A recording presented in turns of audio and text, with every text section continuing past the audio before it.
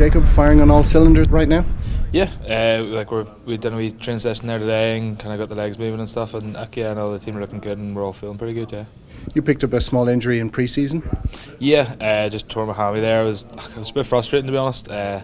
Like after like a good season, just kind of second week of pre-season and the hammy goes, like it's one of those things you can't really control. But no, like I rehabbed it well and meant I got a bit more gym time, a bit more fitness done, and yeah, I came back, feeling really good.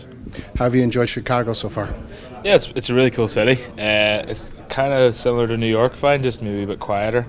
And then getting away to like the Chicago Bulls game last night, like was really cool, and just kind of experience like what a bit of American sports like. Looking ahead to Saturday, what are you expecting from the Italians?